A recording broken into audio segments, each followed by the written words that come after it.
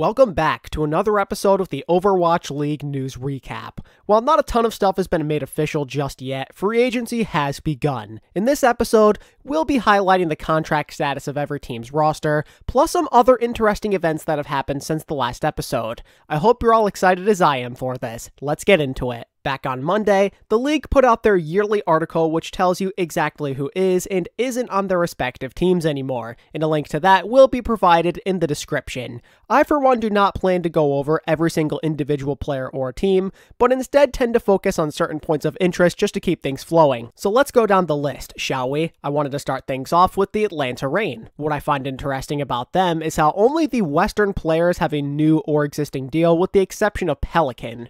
Rumor has it that the Reign plan to go fully Western very soon, so their current free agents leaving makes a lot of sense. Pelican is also supposedly on the trade block, and we're kind of just waiting for someone to win the bidding war for him, so that kind of sets up all of the building blocks to make these rumors potentially true. And now we know for a fact that both Iris and Edison are not returning after the official goodbye post that happened on Atlanta's Twitter. I have to admit that I'm a little disappointed by all of this. I thought the mixed roster they were fielding was pretty sick. I can't say anything for certain, but from what I can tell, Pelican probably wanted to be traded if I had to take a guess based off of that one post that Coach Seffi made.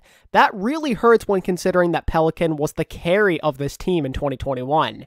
However, I'm not exactly sure what's going on with everybody else. Did this team choose to go fully Western the moment this offseason began? Was this planned, or was this something they decided to do after Pelican maybe requested a trade? I don't know if that's how it worked or if that's what went down, but that's what I'm assuming. It's very interesting to think about this from the perspective of an outsider like myself and most of you watching. Either way, it kind of sucks because the likes of Pelican and even Iris were disgustingly good.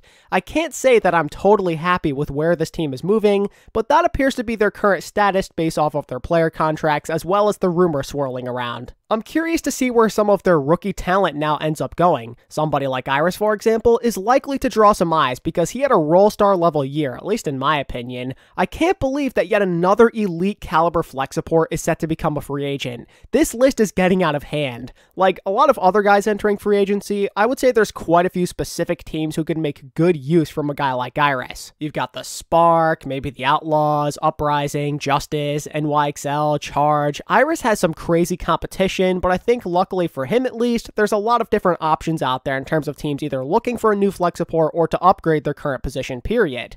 Iris better find a new team, man, because he had such a great year. Seeing his talents go to waste would be tragic. Looking at Edison and his status, I could totally see him getting another shot too. He played more of a secondary role on this year's Atlanta team, but that's only because Kai and Pelican were so darn good. Edison has great potential, and I believe a fresh start where he plays more of a role could see him thrive. Throw him on like Guangzhou or Boston to play some hit scan and see what happens, because Edison, he's not bad. After the hype he was getting at the start of 2020, this better not be the last we see of him. He deserves another opportunity to live up to his crazy potential. As we move on to the Chengdu Hunters now, they still have everybody except for Among and Late Young as we've talked about previously. All of their DPS and supports as of this moment are untouched. All of their main playmakers appear to be coming back, which is a great sign. Their current roster is generally pretty satisfactory, but I think an upgrade at like DPS or something definitely would not hurt.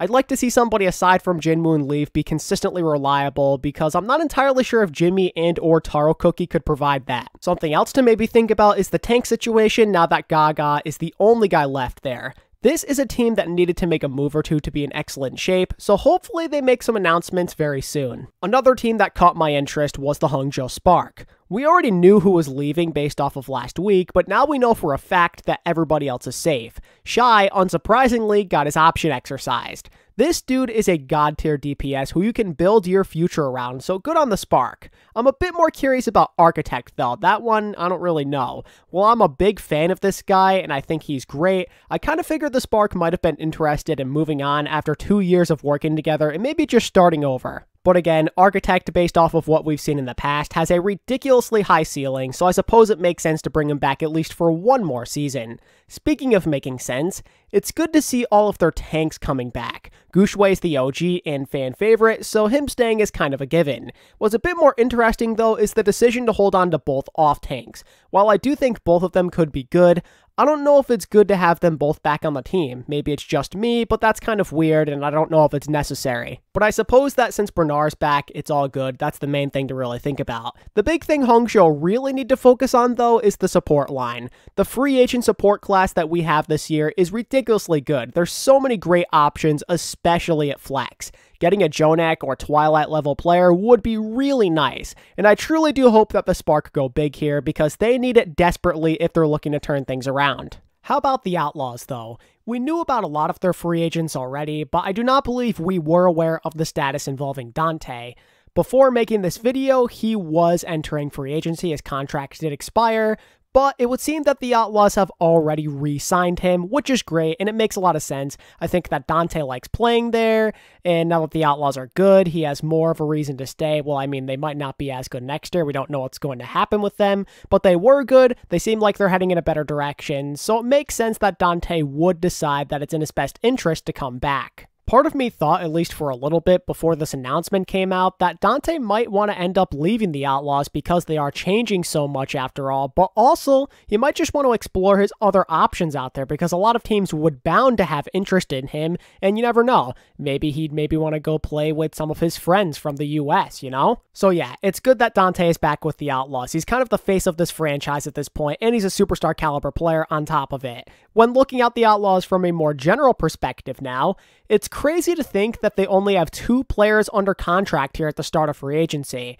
It truly makes you wonder what Houston's plan is going to be moving forward, as a lot of guys have already announced to not be coming back. Recently, Crimzo, Happy, and Dreamer all parted ways with the team as well. It's honestly a shame, because I thought that Crimzo, he had such a great year in 2021. Either Houston has a new direction they plan to go in, or Crimzo found a new opportunity he simply could not refuse. Where that would be exactly, I'm not too sure. Maybe he wants to play from home in Vancouver or Toronto or something. Either way, he made it clear in his goodbye tweet that some sort of door has opened up. Thinking about Happy's status, he's a weird one. When he's feeling it, he is one of the best hit scans in the game. We saw that happen in the first few weeks of the year, as well as in previous years. But after that, the inconsistencies this guy is known for just come into effect. It's like clockwork. He's like the kind of guy you want to have for certain moments, but then on the bench for others. I'm not exactly sure how to explain it. Would I maybe like to have seen Happy get one more chance with Houston? Yes.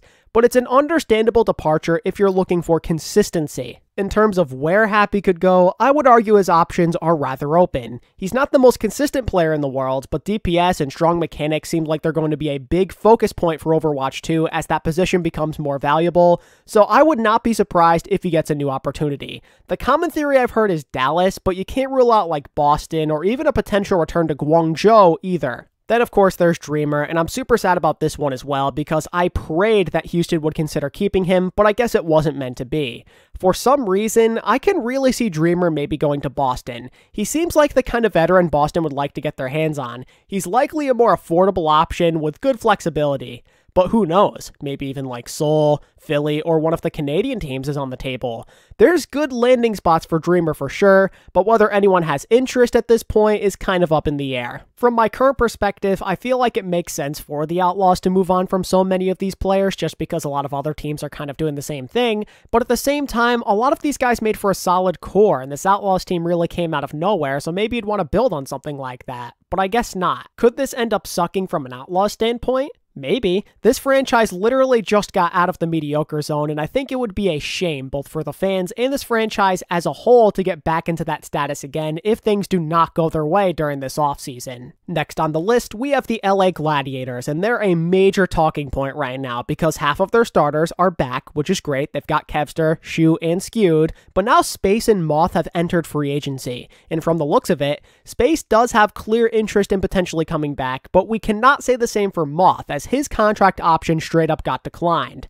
and there's a good chance that Moth and or the Glads wanted to separate. Moth's leadership is incredibly valuable, and he definitely was dependable when the team played him, but as the season went on, we just saw less and less of the guy. Brigitte became really popular, and that allowed Skewed to show off his potential. He showed off so much of said potential that the Glads might see him as their full-time main support option moving forward now. When it was all said and done, Moth played less than skewed. The Glads should not have to spend big money on somebody they'll only use like half of the time. Unless Moth intends to retire, it makes sense that he'd want to leave this team and seek a new opportunity. Moth is one of the best support players to ever touch this game. He's been a part of rotations for the last 2 years, basically. The guy has gone through more than his fair share of this stuff. It's time for him to be a full-time starter. Any team that likes to have Western players on their team will probably at least think about Moth joining their team. I think maybe like he could go to the Fusion, maybe the Shock want to bring him back. The options are on the table if Moth is not retiring. Moving on to Space, like I said earlier, I think he is a bit more likely to come back, but you definitely still have to worry about this as a Glads fan, because something I thought about the other day is what if maybe,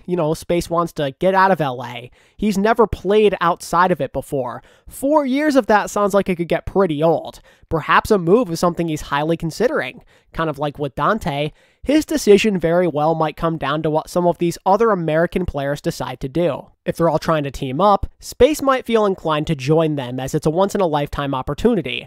I, for one, though, think the Gladiators are Indy's #1 option. He's used to this environment. It's a system that he knows how to flourish under, and the fans love him there. It's going to be very interesting to see what Space decides to do. On the topic of LA teams, the Valiant, unsurprisingly, are starting over yet again. The rumors of this being a temporary thing are basically confirmed at this point. They were just trying to get through this year. Now it's about where they go from here, though. Are the Immortals going to attempt to redeem themselves with some kind of Western roster where they don't screw over the players? That would be a nice first step, I would say. Although, I wouldn't necessarily be opposed to a better Chinese roster either, because China has a wealth of talent who likely won't even get a chance since most teams don't look towards this region. The Valiant could be like a mini Chengdu Hunters of sorts if they play their cards right.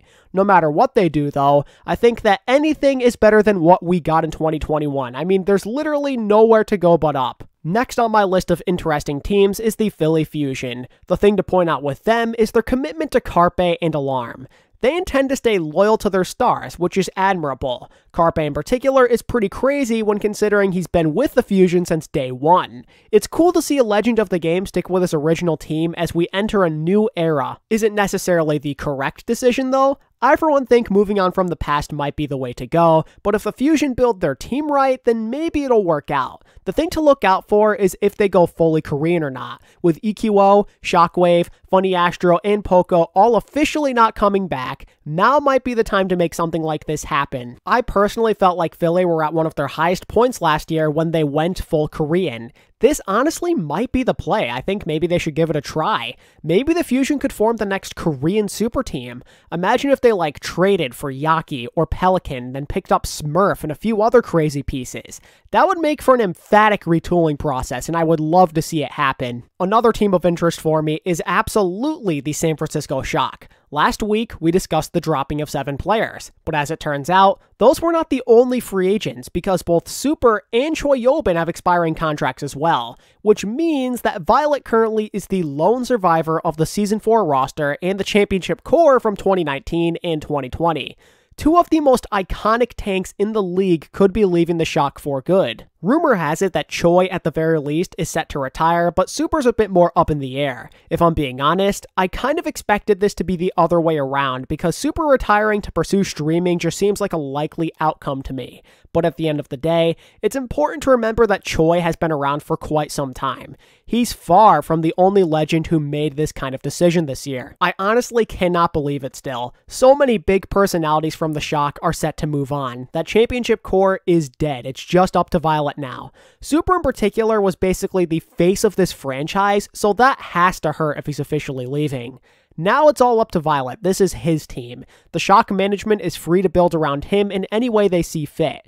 If there's any good news to have as a Shock fan, though, it's that you at the least still have a top support in the league, right? It's not much considering you don't have a team besides him, but it's better than nothing. Now we're all here left wondering what the Shock's decision-making process will be. Is it time for a rebuild centered around rookie talent? Are they thinking about rookies at all for that matter? Or are they taking that aggressive rebuild panic approach where they feel like they have to win now after not getting the 3-peat? Regardless of what the plan may be, I suspect that the Shock could be delivering in a big way. Given this org's reputation and having the opportunity to play under Coach Krusty, I think that free agents are automatically going to gravitate towards their direction. Moving on is never easy, but a fresh start could see this team come back in a big way depending on who they pick up.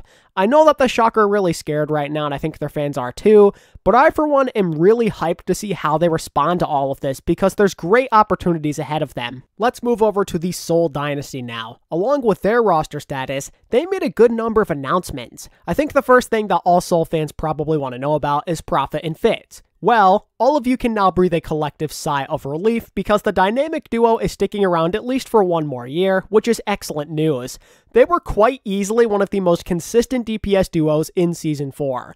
Building your future around them is definitely the right idea. On top of that, Seoul decided to bring back Creative, which will probably get more mixed reactions within the community. Creative, he's a decent player with a pretty high ceiling, and he definitely had his moments this year. But at the same time, his impact just wasn't the same as that 2020 playoff run, you know? He was a below-average player statistically on multiple flex support heroes.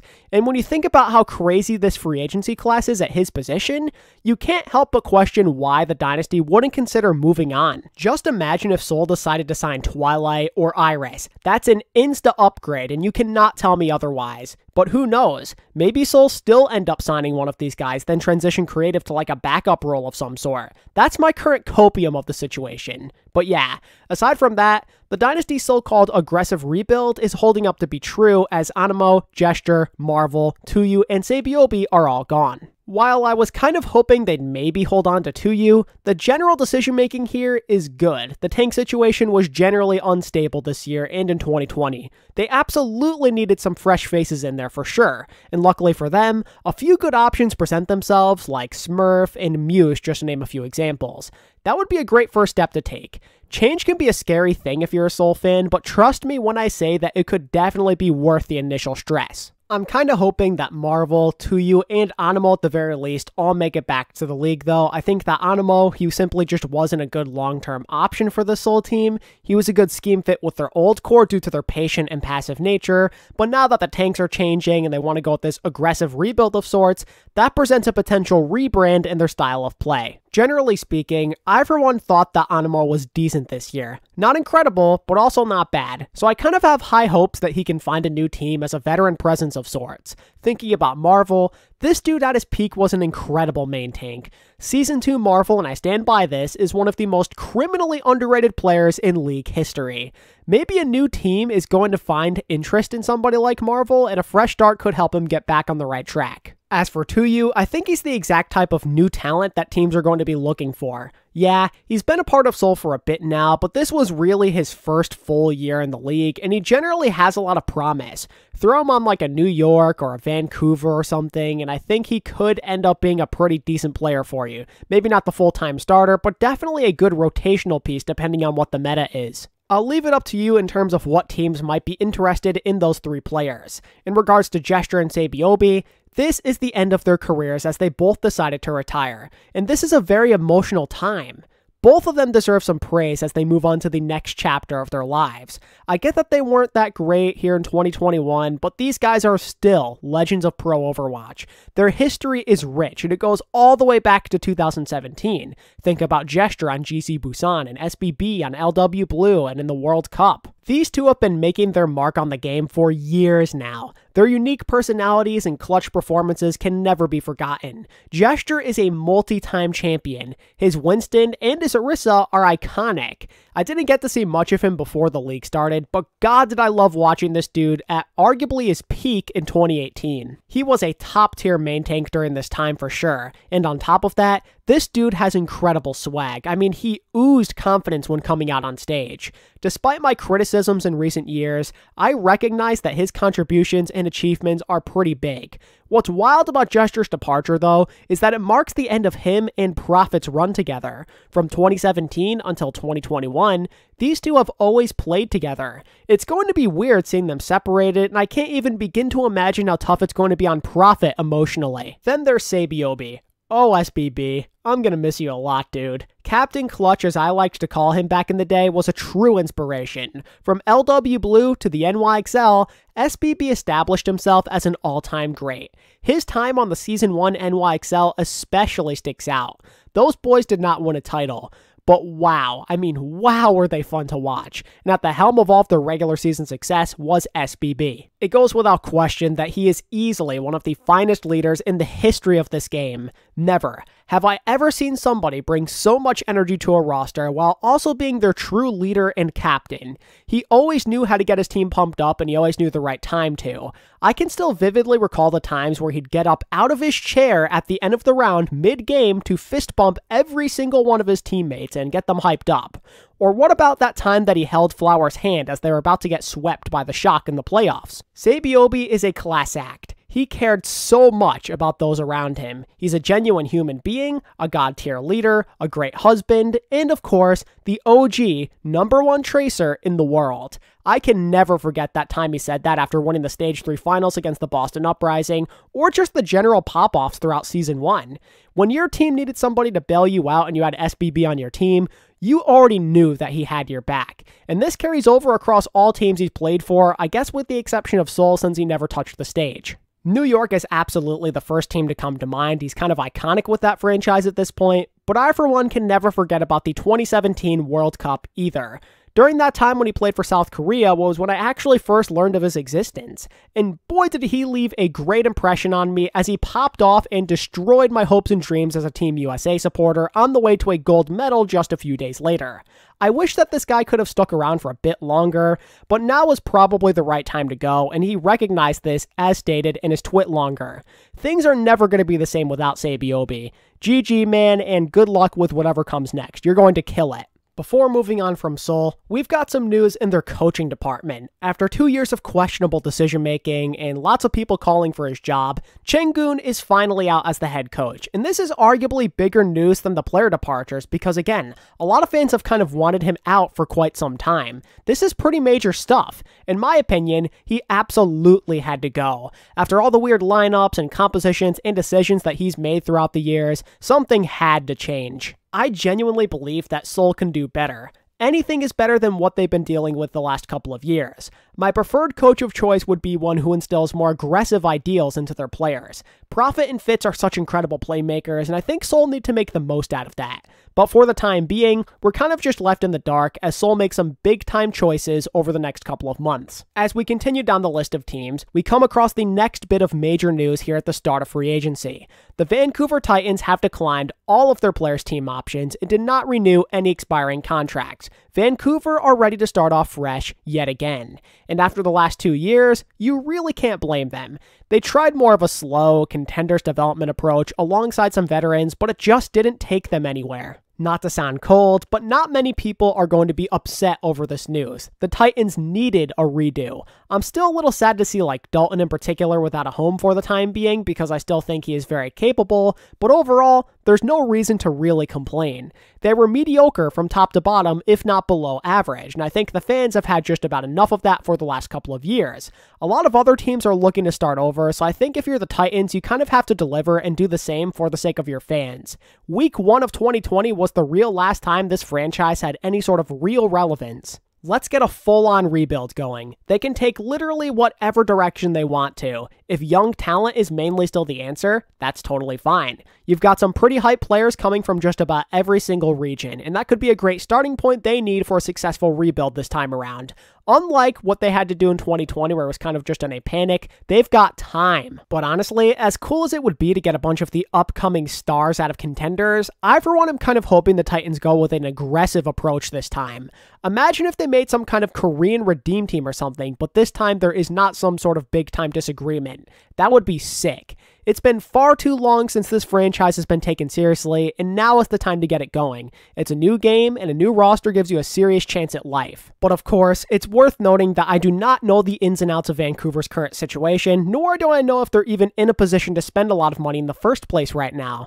These are mainly just hopeful thoughts. In the meantime, there's 7 more Season 4 veterans potentially seeking new homes. I know for a fact that Dalton, Fried Wiener, Taro, and Changsik are all looking for new teams, but I'm not entirely sure about the others just yet.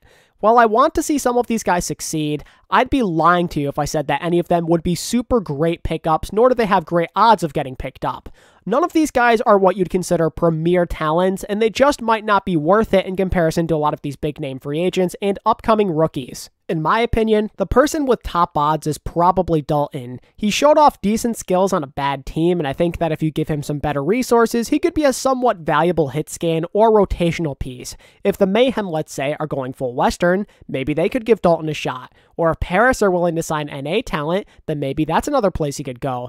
The options are there for Dalton, but it's worth noting they are limited. And this kind of applies to everybody else who we know for a fact is LFT. Fire, Rolf, and Lynx are on the other hand, they're undetermined as far as I'm concerned. I'm pretty sure Lynx said he's LFT, but for any opportunity, so I'm not exactly sure what to make of that. But I doubt that any of those guys would find a new team and want new and exciting, and none of those guys really fit the bill. And finally, the last team we have to talk about in their statuses is the Washington Justice. Now, these guys did their contracts right. They kept their tank line and their primary DPS. They have a clear path that they're trying to take. Washington have a foundation. They've got high potential, young talent, and superstars. Built around the 4 main guys from last year, but also get a much better support line, and boom, I think this team becomes a lot better instantly. Like I've said numerous times the last few weeks, the Justice have abundant options currently. Go and reunite Mag with Gangnam Jin. Maybe pick up Jonek for some better aggression. Or better yet, reunite Slime and Twilight for a super aggro and dynamic support line who also have runaway roots. This team could literally become Runaway plus Decay and Fury, and that sounds pretty decent on paper. Support is the primary objective, but another DPS probably wouldn't hurt either just because of Assassin's inconsistencies from 2021. If the Justice can work on that plus the support thing, they're in great shape arguably. They've got their core in place already, plus a small upgrade at coaching, so as a result, I have high hopes that the Justice can bounce back strong in 2022 if they do have a productive offseason. Now for a couple of miscellaneous coaching things before we wrap up. First up is Christfer becoming the new head coach of the London Spitfire. Given his roots to the Fusion and being English or British, I guess you could say, I totally understand why this would happen. The man's been working his butt off for this exact type of opportunity. He has a lot of experience as a coach at this point, and I think that him and Spillo might come up with something good for 2022. If not, hopefully it's better than what we saw this year. Beating a 1-win season ain't asking for a lot. The thing is though, I'm not entirely sure if Chris was the best option. Again, I think he definitely does deserve an opportunity, but I kinda wish the Spitfire got get amazed, seeing as he already proved himself at the head coaching level. But oh well, coaching is only one piece of the puzzle after all. Upgrading the roster is just as important. So for now, I'll give this decision the opportunity to pan out before making a proper judgment. On the topic of the Fusion, they parted ways with Coach 9K, who they apparently really wanted to keep. He did a decent job under some not so great circumstances and had a great reputation, so it's not hard to see why. But supposedly, 9K wanted out, so there's not much they can really do about that, and that's a tough loss. But Philly seems to have moved on quickly as they already announced the signing of former Guangzhou Charge coach Jin as their new head coach. Since leaving the league during the previous offseason, he spent time in Korean Contenders coaching T1, aka the Fusion's Academy team. Whether this was the best signing or not doesn't really matter in the slightest because, again, he kind of already has the Fusion connections in place. But to be fair, he also does have a decent resume. The Charge did have their moments during Season 3, and since taking over T1, the team got a top 4 and top 3 finish in Korean Contenders, and that's not shabby at all. Maybe another chance is what he needs to right his wrongs. I feel like KDG kind of did a similar thing back in the day when he went from Seoul to Philly. Jin was definitely not a top guy I was thinking of for Philly to replace 9K with, but hey, they needed to make some aggressive changes. It's the only way if they want to break the cycle of misery. Coaching is probably not all that high on the priority list, but still, you never know where things could end up going from something like this, and I guess we'll find out if it was worth it soon enough. And there you have it, ladies and gentlemen. That's another offseason recap in the bag. Nothing too crazy has gone down since the previous episode, but we'll get there soon enough. In the meantime, let me know what you think of the news discussed in today's video in the comments below. And if you enjoyed the video and want to keep up with the series, giving this video a like and dropping a sub would definitely help. Thank you all so much for watching today's video. I appreciate your support so much. And until next time, this is ATP, signing out. Peace.